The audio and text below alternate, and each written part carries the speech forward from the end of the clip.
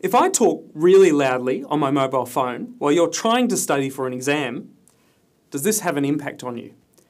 You're probably feeling quite distracted and annoyed by now, which may mean you lose valuable study time and even possibly fail that exam.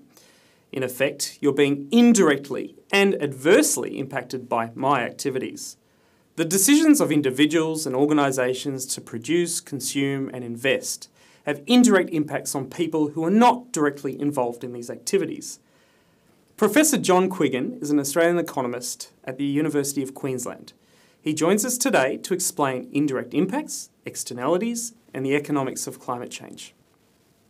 Indirect, uncosted impacts are what economists call externalities. Externalities can be both positive and negative. Positive externalities can be good for society. For example, if a sufficiently large proportion of the population is vaccinated against disease, the entire population gains what's called herd immunity. Negative externalities, on the other hand, are often problematic. Sometimes negative externalities are relatively inconsequential in the grand scheme of things, such as a person talking loudly on a phone. But when negative externalities are more widespread, they can become costly for the wider community. The classic example of a negative externality is air pollution generated by industry. Most business enterprises make decisions based only on their direct cost of inputs and profit expectations. A power plant, for instance, may operate without factoring in the indirect costs caused by pollution, because the firm does not bear these costs. However, these costs or externalities are real for other people and organisations in the economy. For example, a homeowner living near the power plant may suffer higher healthcare costs, or the local tourism industry may lose revenue due to pollution from the plant causing environmental damage. Now, if you added these indirect damage costs to the power plant's balance sheet, its production decisions would probably change. The point is, since the indirect costs are not borne by the power plant, the actual social cost of production is greater than the power plant's private costs of production. This is known as a market failure, and is one of the main reasons why governments intervene using public policy.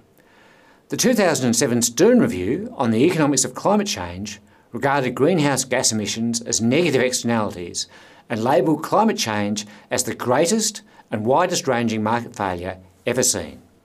The review emphasised that the cost of this will be borne mostly by civil society. It estimated the potential impacts of climate change on water resources, food production, health and the environment could result in a loss of between 5 and 20% of GDP globally.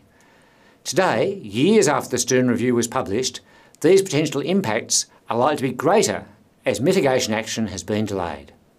But how do we estimate the cost impact on society? In climate economics, we use a metric known as the social cost of carbon.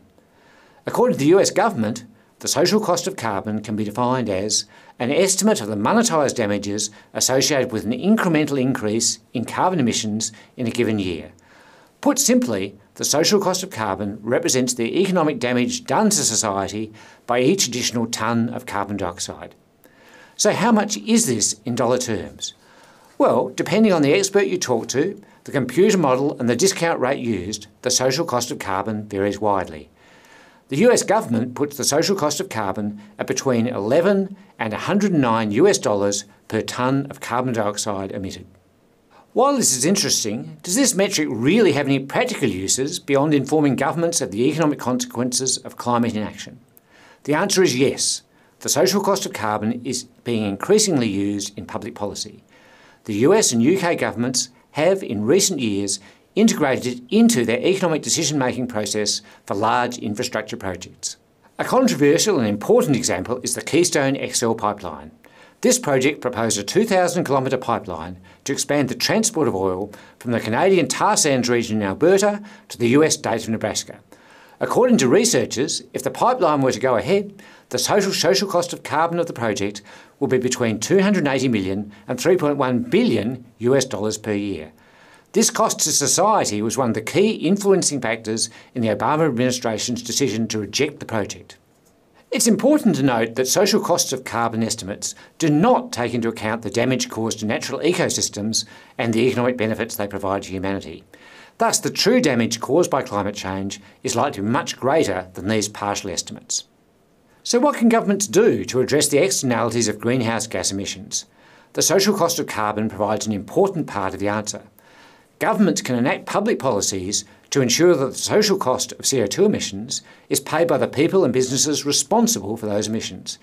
In the terminology of economics, negative externalities need to be internalised by adjusting the price of the polluting activity to reflect the monetary value of that externality. This may, for instance, include putting a price on carbon emissions or requiring emitters to buy a tradable permit. And what about that obnoxious phone call we talked about at the beginning of this video? If Adrian had to buy a permit from you before making a racket, maybe he'd take this into account and speak more quietly. If it was really important for him to speak up, he'd pay you enough to balance your annoyance. Either way, he'd bear the full cost of the phone call.